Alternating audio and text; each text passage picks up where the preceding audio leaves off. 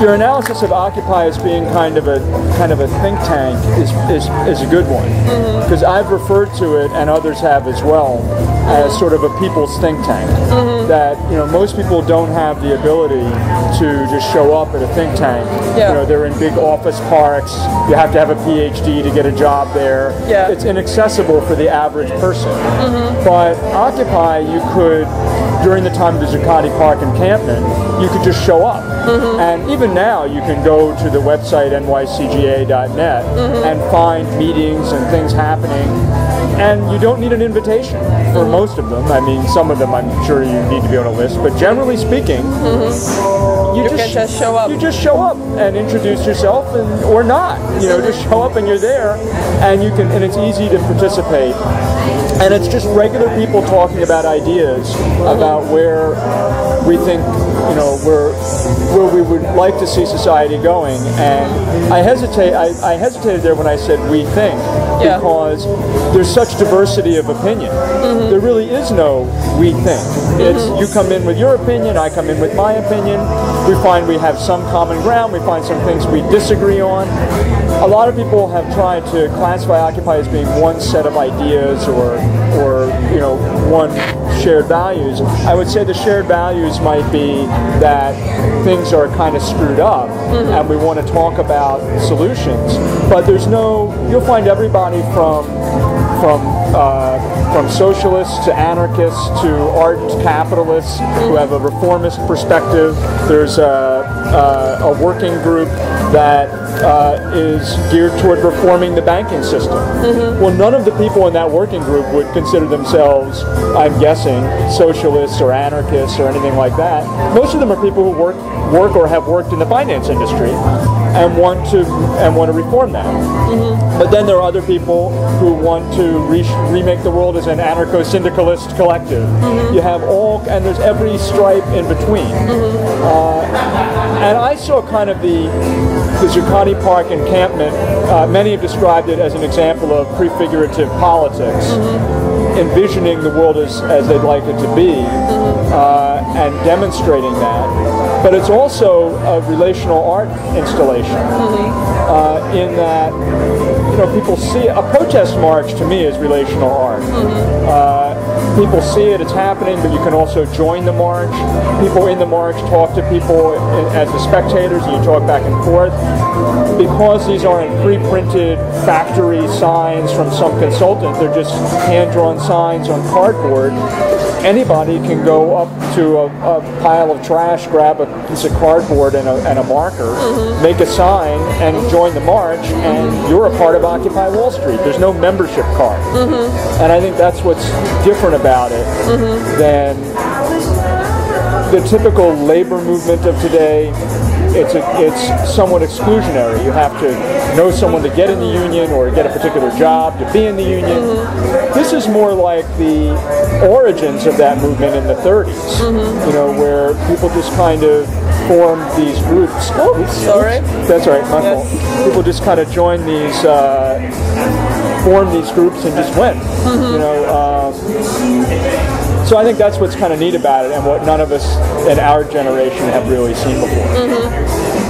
But I wanted to ask about, you mentioned also that Occupy Wall Street brings together really huge variety of different people, different groups and so on. How do you see all those, because the idea how future could be or what would be alternative to existing system, every group sees it really differently. You're right, people are coming from very different perspectives. You have people who have families and union jobs and kind of a stable life and do things one way. You have other people who are, 19-year-olds who really think that, and who really believe that they're going to completely reshape the world, that they're going to somehow unwind the whole system that's already there, build something new, and that somehow it will work completely better than everything that's been tried. as you can probably deduce, I think that that's a little bit, my view is that that's a little naive, but you know what? We need the dreamers. You know, they should not listen to people like me. I'm glad they're there. I may roll my eyes, but I would never discourage them from thinking big thoughts, because they see the world from a fresh perspective that someone who's been knocked around a little isn't going to see. And even if 9 out of 10 of the ideas they come up with have been tried before and won't work for whatever reason, that 10th idea is a gem. So I think it's really important that everybody have these different perspectives, and the disagreements and the hashing it out and the learning about each other's point of view is the process. And I think it's more about the process than the result. Because what to me may be, and look, we're going to see the word occupy and the meme occupy, I think for many, many years, but it may not be Occupy Wall Street as it was in Zuccotti Park and as it exists now, because people move on. They get the core group, they get jobs, they go to college or return to college, or they get married, or you know, all kinds of things happen. But we'll see this meme continue. But I think more importantly, what's in place is a communications and technological and interactive infrastructure on the left. In America, the left was really missing in action. There really was no left. There were moderates and conservatives, because the Democratic Party, in order to get any kind of power, had moved to the center, and then the right had moved things right of center.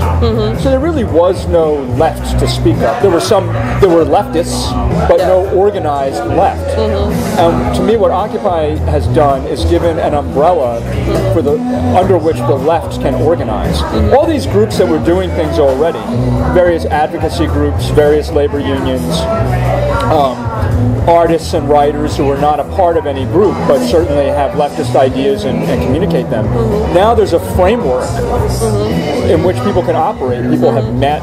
There are websites and social networks and Twitter feeds and events, everything from street marches and rallies where you can go and be and express your views in a public way, to meetings in church basements that are a safer space where you can talk with like-minded folks, or not even like-minded folks, people who are interested in the same problems and may have different ideas about solutions. But how did you got involved with the Occupy, and have you been involved before certain grassroots activism approach to life? I've been involved in my union at work for many years. That's always been important to me, but that's really, it's related certainly, but it's different because it's an established union that's been around. I work for a big company. So it's a different sort of thing than what Occupy is, but clearly related. I'll tell you, it's funny, is a lot of people have pointed out that the Zuccotti Park encampment started out because Adbusters magazine had published an op-ed piece. I used to read Adbusters magazine many, many years ago after reading a book by its founder, Kali Lawson, called Culture Jam. And so I read it, but then I stopped reading it because although I agreed with 90% of their criticisms of corporate world and big business and culture today, there were some, and not to get off the track, there were some issues that I disagreed with them on. And so I said, I don't have to read Adbusters anymore. But then, and the funny thing is, if I had continued that subscription, or, I actually don't think I ever subscribed, but if I continued buying it every week and continued, or every how often it came out, if I'd continued reading it regularly, I probably would have been aware of this call before anybody showed up at Zuccotti Park. So I've shared these ideas and this point of view for a long time, but because I stopped reading it, I didn't know that there was going to be an Occupy Wall Street until it showed up there. And until I saw it, I think I first saw it on the Colbert Report. I didn't even see it on the news or anything. I think I saw it on Stephen Colbert. I'd heard, oh yeah, there's this protest downtown. But it's New York. There are lots of protests around downtown. Yeah. You know, and I didn't realize, you know, that this is special until I saw it on Stephen Colbert, and who coincidentally grew up in my neighborhood in Charleston, South Carolina, of all places. But I saw it and I went, wow, this is different. I have to get down there. And so I wasn't there on day one, but I was there within the first week. I was there like maybe day 4 or day 5. How did you recognize that it's different? I had never seen the idea of an encampment. Was not something I'd seen before in America. Okay. I mean, historically they have had, certainly there was Hooverville, and there have been protest encampments in America in history. But I'd never seen it in my life. Not something I'd seen in my lifetime. And I said, wow, this is neat. And I knew what the issues were, you know, because I could see the signs and the pictures. Like, these are the issues that I've been interested in for years. I have to get down there. And I went down there and saw it, and I was like, it's like they made this for me. You know, these are the issues I care about. You know, these are my people. I have to spend as much, and I did not live in the encampment. I certainly spent a lot of time there, but I didn't roll out a sleeping bag at any point in Zuccotti Park. You didn't quit your job also? No, didn't quit my job, didn't roll out a sleeping bag in Zuccotti Park. Now, since they've done some other public sleeping protests at the Stock Exchange and things like that, I have done that. So I have camped with Occupy Wall Street in that regard, and traveled to Chicago with a group from Occupy Wall Street and that sort of thing. But was not a Zuccotti Park camper, but was a regular presence there from the first week. You know. But I wanted to ask also about the origins of the movement, or how it was designed, because I think what is most fascinating is how it's like, how it really tries to not to define what are the concrete needs, and this I think goes against the kind of primal urge that you have when you are thinking critically of existing society, that you are against something, but then as a next step comes that let's do this, let's make a revolution or something like that.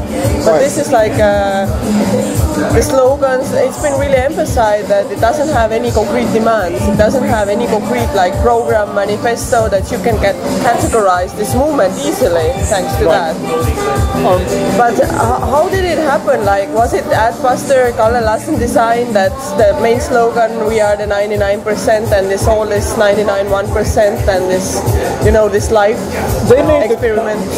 Adbusters, the piece in Adbusters made the call for people to descend on Wall Street and have this protest.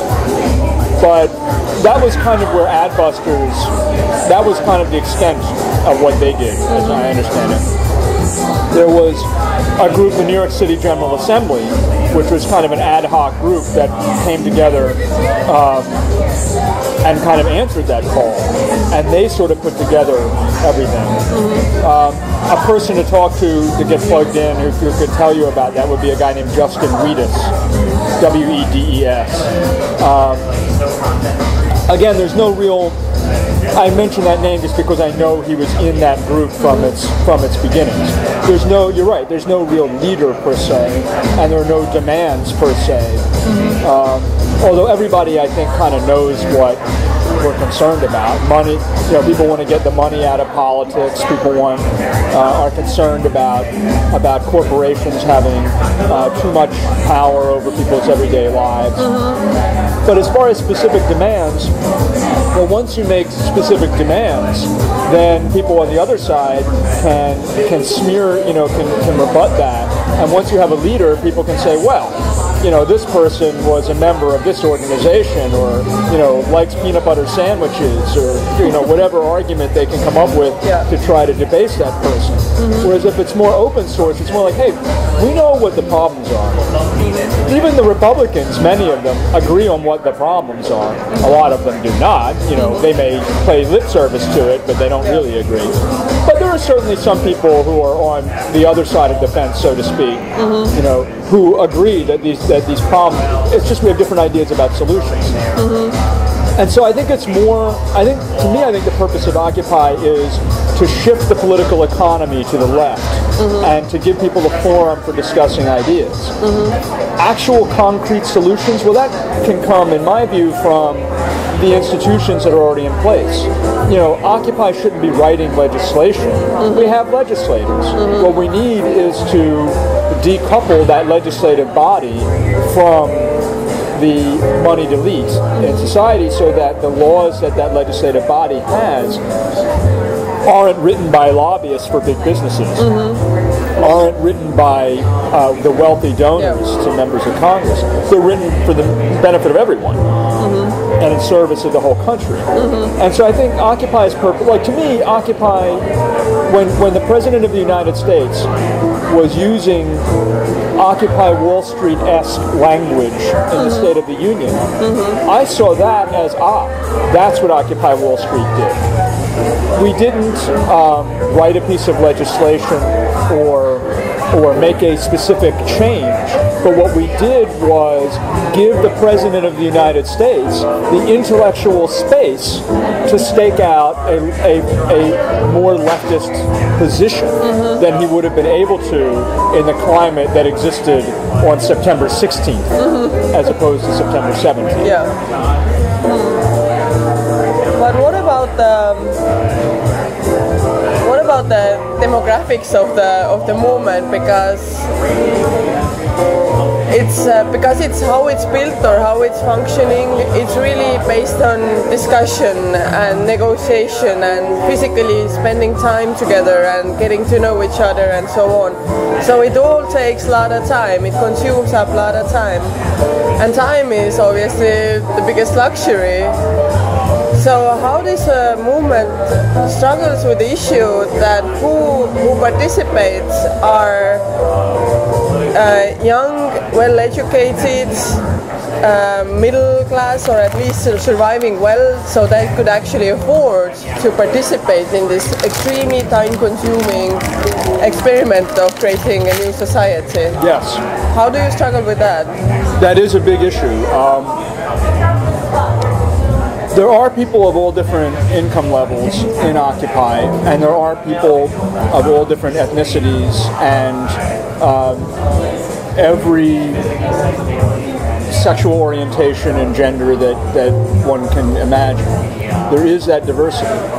But you are correct in that it tends to skew toward privilege. Maybe not necessarily coming from a lot of money, but some sort of privilege. Meaning, privilege can be, I'm really rich and don't have to work. But privilege can also be, I'm 19 and can sleep on my parents' couch and I'm covered by their health insurance. So if I work a part-time job for some spending money, I'm able to spend the bulk of my time doing this. That is a form of privilege. I think there's a constant struggle with patriarchy within the movement. There are certainly lots of strong women in the movement, but I think we need to hear their voices more. Not that they're not expressing themselves, but I think that we as men need to hear their voices more. We need to be more open to hearing them. Fortunately, I think that's getting better. But that's been a problem in social movements for many, many years, and continues. That a lot of times movements like this tend to be organized by alpha male types, and who aren't always open to.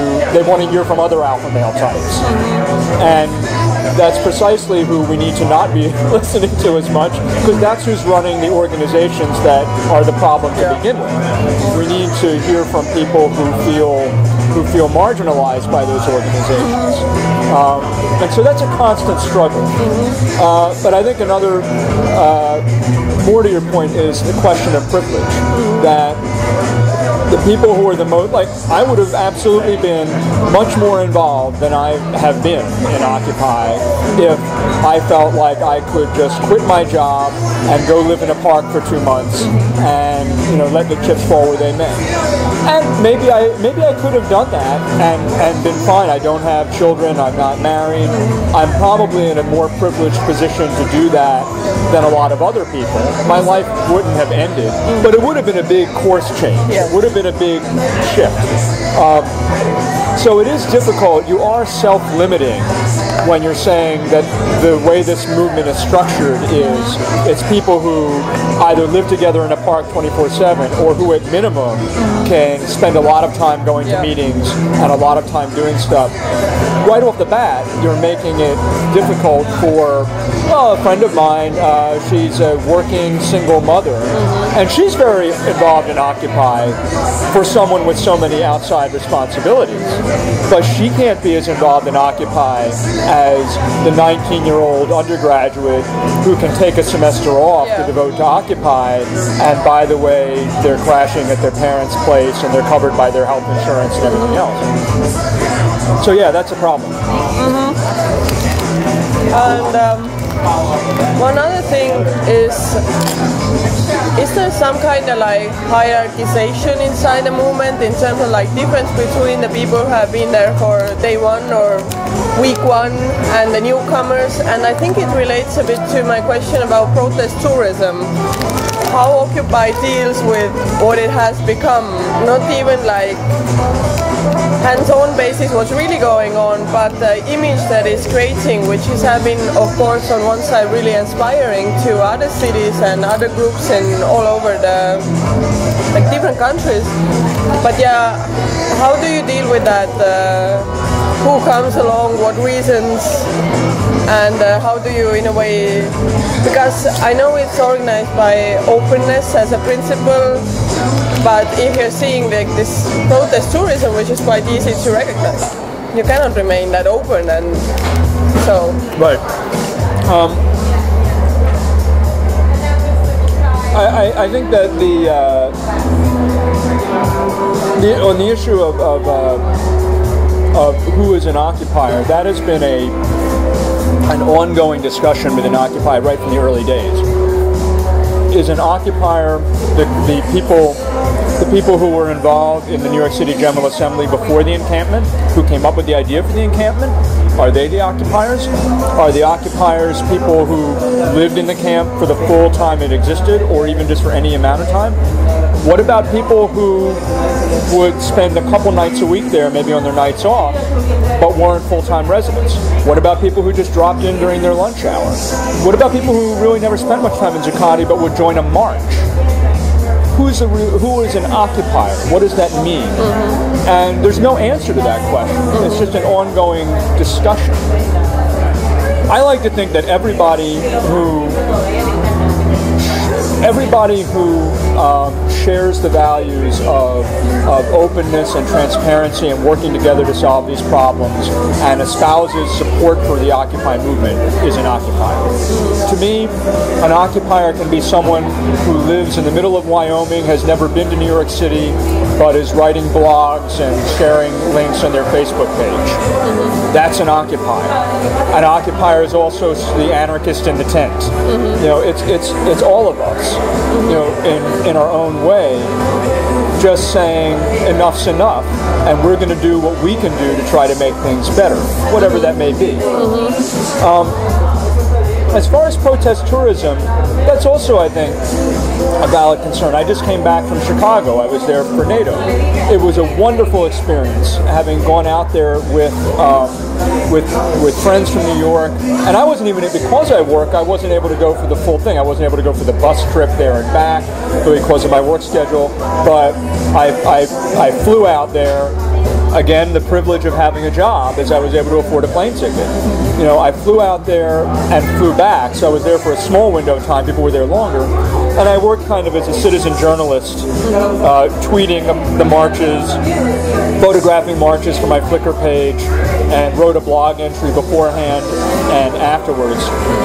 And actually was hit over the head, I think, by the Chicago Police Department, although it might have been by a barricade. It's tough to say. I think it was a cop with his baton. But I was there working as a citizen journalist. But even in that, I was in kind of, was I part of the Occupy movement or not? because I didn't carry a protest sign. I was there taking pictures of people with protest signs, tweeting about people with protest signs, writing blog entries, but also trying to be somewhat objective and have a bit of an editorial voice in what I was writing. Now, I'm clearly a supporter of Occupy and really a part of the Occupy movement, but I don't want to make my writing, I don't want to be a polemicist, because then you're not going to persuade anybody.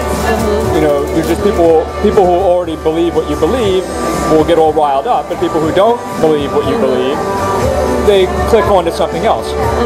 So I try to talk about these radical ideas in an editorial voice and in an objective manner, giving the other side as well, so that people can make up their own mind, knowing full well the point of view I'm coming from. But it was a great experience going to Chicago, but I'm talking about going up to Montreal for a similar kind of experience with some friends of mine, and that I think would be a great experience as well.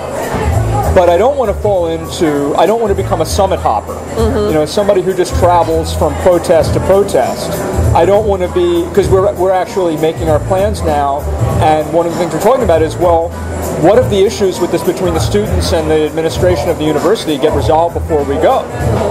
Well, my view is that'd be great. Yeah. The point is to resolve the issue. Yeah. And if we wind up just going to Montreal and having a lovely weekend in Montreal, and maybe see some jazz, or eat some poutine, or or a sandwich at Schwartz's, that would be great. You know, and I wonder, and we haven't gotten to this point in the discussion, I wonder if there are other people in the group who would be disappointed. Oh, the protest is over. Well, the point of the protest is to bring about the change. Yeah. And so if both sides are able to reach a fair deal that they can both live with, then that's good. So we shouldn't be like, oh, geez, I hope the protest isn't over. Well, if the issue isn't resolved, then I hope the protest continues until the issue is resolved fairly. But what I'd really like to see is for the people who are organizing the protest to get the fair treatment that they seek. And so I don't want to fall into the trap of protesting for the sake of the adrenaline rush of protesting. Exactly. For the, it's fun to howl at the moon, and make noise, but we need to make sure, and I think by and large most people in Occupy get this. Most people understand that we're not there. Protesting can be fun, but it's not a recreational activity. We can have fun while we're doing it and make it whimsical and a fun experience for people who aren't even involved in the protest to enjoy, to say, wow, that's a really clever costume, or what a shrewd sign, I wouldn't have thought of that, and make it fun and not angry. But on the other hand, we have to realize that if it becomes just a big party, then we can lose focus. And I think that's a constant struggle to remain focused. The benefit of the open source, transparent movement is that there's room for everyone. But the constant struggle is that we can easily lose focus and start tilting at windmills and not stay on task. Yes. Because I think there is a lot of this romanticism or this kind of romantic attitude towards a movement, because as you said at the beginning, at some point I think this generation or our generation never had a real hands-on rebel experience or even this grassroots activism experience, and it was all done in the 60s and 70s. And all we hear is like glorious stories and like lost kind of golden age for everyone who defines himself or herself a bit critically always what's going on. So I wanted to ask about this romantic view towards the movement. Are you seeing it a lot or noticing a lot? And the other question would be, are you seeing the 60s, 70s protesters joining Occupy, and what do they think about this, and is there like is it their second youth that is happening now? I have certainly seen people participating in Occupy who are of generations who could have participated in protests in the past. Some are people who are career, lifetime activists. Some people are professional activists who have been involved in activist causes as their life's work. Others are people from all walks of life who have other jobs and other lives who have been involved in activism since they were 20 years old, and now they're 60 years old or 70 years old. I took a picture of a woman in Chicago standing in front of the police lines, with a smile on her face. She had to have been 80 years old. And it was clear that this was not the first time she'd stood in front of a line of riot police officers. She was totally comfortable in that position and wearing a t-shirt with a fist on it. She's been there many times before. So certainly have seen people that it's rekindled that activist spirit in people who clearly have been involved in this before. But yes, I think also there's a romanticism among the younger generation who never experienced this, that they can get involved. It's our time now. It's our time, yes. There definitely is that. It's funny, as I was, in Chicago, sleeping in a sleeping bag on the floor with a bunch of activists in a house, it occurred to me like, wow, so this is what it was like, huh? Now I didn't have the full experience in that I flew in and flew out, and I have a job, and I'm 20 years older than some of the folks who were there, so I didn't really have the full experience, but I got a sense of what it's like to be 20 years old, think anything is possible, and just get on a bus with some friends to a far-off place, sleep on the floor, making signs on the living room floor, and just dreaming big dreams. Because no one's, even though many people have probably told them it can't be done, they don't believe it. And there's power in just not believing that, and just believing you can do anything. And when you have that frame of reference, you actually do get a lot done. You might not accomplish everything you set out to accomplish, but by thinking you can accomplish anything, you accomplish a lot more than if you start imposing limits on yourself. And just like laying there on the floor of that room in this house, I'm like, so this is what it was like in the 60s, when people would just get on a bus and go off and do this sort of thing. And it's been going on in other places since then, but this is the first time in my lifetime that we've really seen it on a big scale in America. Can I ask you more about kind of personal question? How you are balancing your own life in terms of like, you have really, it seems to be, how can I put it, like career job, or like job in a high place, corporate system. I mentioned that we are doing this interview in not the cheapest Chinatown place and so on. How are you balancing what I would like to call this micro politics of everyday, the small choices of everyday, how you do, and has it influenced, are you going less to Starbucks, for example, after you join Occupy, or you never wear pen anyway, or how are you balancing the personal, everyday issues? I'm certainly more aware, as we're in a sandwich shop right now where a sandwich and a bag of chips and a drink just cost like $10, and came wrapped in packaging and all kinds of things. I'm much more aware of that kind of thing than I used to be. Have I changed? I'm just looking. Sure. Have I changed my behavior? Yes, to a degree. Convenience is very seductive, and I think that's really what people can do who maybe don't have time to go to a protest or join an encampment or something like that, is just change their own personal habits. And I've always kind of lived within my means. I've never been somebody that had to have the latest, gizmo or I still have my TV that I've had for 10 or 15 years, and when it craps out, maybe I'll buy a new one, maybe not. I hardly ever turn it on anymore, and I'm not one of those, I'm above television. It's just I'm doing other things. Yeah. It's not like I'm making a point of not watching the TV. It's just I'm doing other stuff. So I think that's like the number one thing people can do just in their own life is don't get seduced by having to buy things you can't afford with money you don't really have. I mean, everybody... Which was the credit crunch. Right, I think that's, now I don't... Sure, some people do bear responsibility for their own choices, but I think that we're up against hugely powerful interests with powerful propaganda tools at their disposal.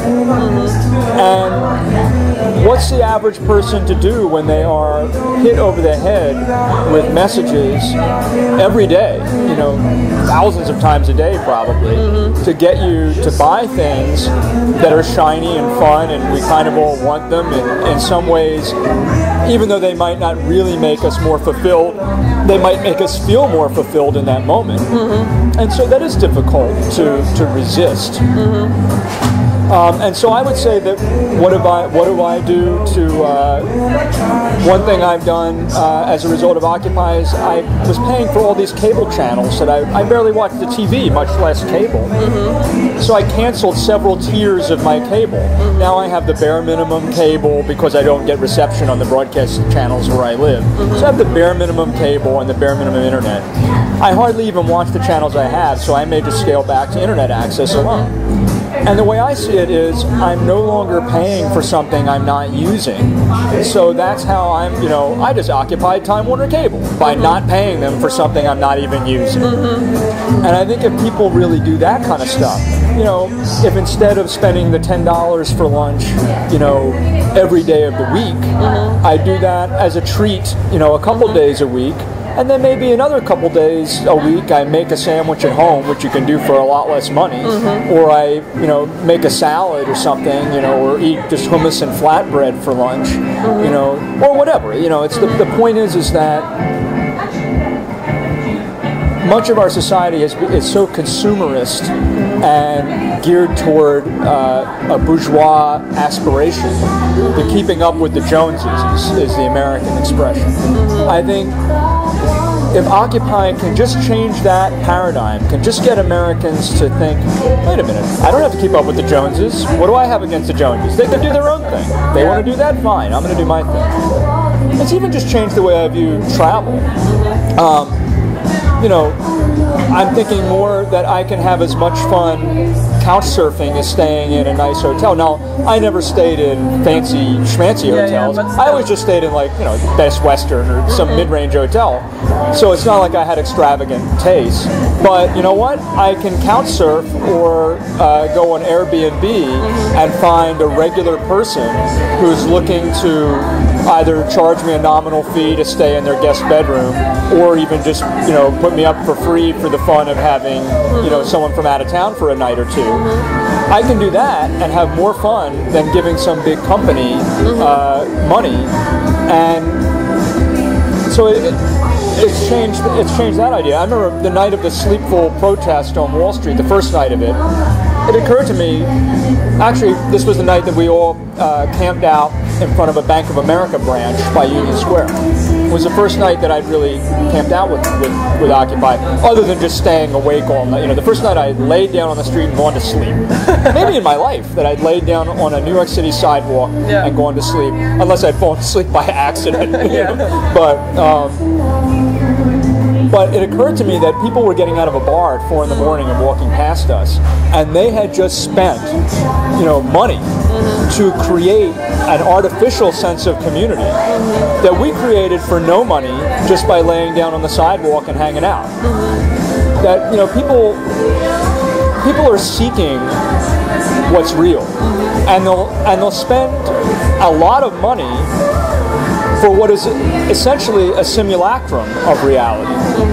When you can create a community for no money, just with some friends or even with people who don't know each other. Now with technology, you can connect with people with shared interests and create this community for nothing, rather than going and paying someone to create it for you. But how have you find your place inside the movements? Like, what are your current tasks or responsibilities, and what kind of groups are you participating in, and how much time does it take from your life? I would say the groove that I've kind of gotten into with where it fits in my life is on my days off, I try to go to at least one Occupy direct action a week. If there's a protest march or a rally, well, I shouldn't even say a direct action, because sometimes I'll go to a meeting as opposed to a direct action. But I try to go to one Occupy related thing a week. Either a rally in a park, or a march, or a meeting, be it in 60 Wall Street or a church basement or something like that, just to connect with my friends and to either talk about ideas and solutions in a meeting or be out there on the street. And I have started to gravitate more toward documenting the marches and rallies than carrying a sign and chanting myself. Just because I have those media skills and I have an affinity for it, I've kind of gotten into the groove of doing that. And I tried to do both for a while. I would, march for a while and chant and then take pictures, but I found that they were interfering, with each other. That I didn't totally have my head in the game for either thing. And that by silently marching along or near silently marching along and taking pictures, I'm able to really see what's going on around me. I get better pictures. I'm less likely to be stopped by the police when I go, into the street to get a picture, because they see me as being there with a different purpose. My purpose is in support of the Occupy movement, but I'm not there for the exact same in the exact same way as someone else might be. So I'm able to move around a little bit better, and I get better pictures, and then I can really write a better article. Although I spend a lot of time just live tweeting, and I'm trying to go from being a mere stenographer, the march is turning left on 14th Street, to folding in additional layers of descriptive detail. And I've been reading the tweet. What I've started doing is, after a march, I'll read the tweets of people who are really good tweeters, and also newspaper reporters who go to marches, sometimes live tweet things, and they're naturally good writers. So that's kind of where I got that idea from, is I'm reading this and I might tweet, the march turned left on 14th Street. Someone who's a newspaper reporter and writes for a living will say, it was a warm night as the march turned left on 14th Street. Yes. And it's just a little layer, and that's actually kind of a corny thing to say that. So that's not a good example, but they'll fold in just a little layer of descriptive detail to try to, for people who aren't there, they can be at their desk or at home or wherever and feel like they're connected to the movement. And if they're not at that march, maybe they'll be at the one next week, but they can feel like they didn't miss it. That they, it's kind of like if you don't go to the gym for a while, then to try to go to the gym, you feel like, well, I haven't been to the gym in a month, so I really can't go to the gym. Well, of course you can. You haven't been in a month, and now you'll go. It's the same thing. People sometimes feel like, I want to go to the Occupy Wall Street march, but I haven't been in 6 weeks, so I'm not really part of Occupy Wall Street anymore. And then that feeds into that cycle, and pretty soon you're not, because you're not going. Whereas this way, I think by tweeting things, and other people are live streaming, but they're sometimes you can sit and watch a live stream, and sometimes you can't. Just a tweet is all you have time for. But by helping to keep people connected, if they're on the road or whatever, they can see, oh, the march is going on, and I'm part of it. They can reply to my tweet or retweet it, and feel engaged and feel connected and be connected in a digital way. And then, when they do have time to go to a march, they're not saying, I haven't done anything Occupy related in 6 weeks. They're saying, okay, now I can connect in person. And I've had people come up to me who recognize me from my picture on Twitter and be like, oh, I follow you, and now we have the basis for a conversation. I have only a few more questions left. One thing is that, are you feeling that your employer is somewhat getting nervous, you spending all the free time in a way supporting the system that's actually against the system in a way? And how, yeah, it's a general question, how employers are viewing their employees getting more and more involved in the system critical movement. Is it a problem or issue at all? I'm fortunate in that because I've had I don't know what's that beeping. I think one coffee machine is there running empty. I'm fortunate in that I have a union job. Not only does the law protect unionized workers to participate in activities like this, because my union endorsed Occupy. The Communication Workers of America endorsed Occupy. So therefore a lot of laws kick in, that it becomes kind of protected union activity and that sort of thing. So there's not much they can do about it. And I think actually our contract specifically protects political speech. So they couldn't really do anything. They may not like it. Honestly, I don't think they really care, because I give our news department news tips on when there's going to be a march or a rally or something they might be interested in. So I think, sure, might there be some executive who might think, oh, Occupy Wall Street's a bunch of dummies and I wish our employees weren't involved in it? Sure, probably. But I think the people I interact with on a daily basis, the news people, are happy that they know somebody on the inside, and I can say, oh, there's going to be a march on Thursday. Then they go, oh, geez, we didn't know about that. And maybe they cover it and maybe they don't, but they now know about it and can make that decision. I think sometimes balancing, just as a practical matter, balancing, time demands is sometimes an issue. My boss might have concerns in that area, but I don't think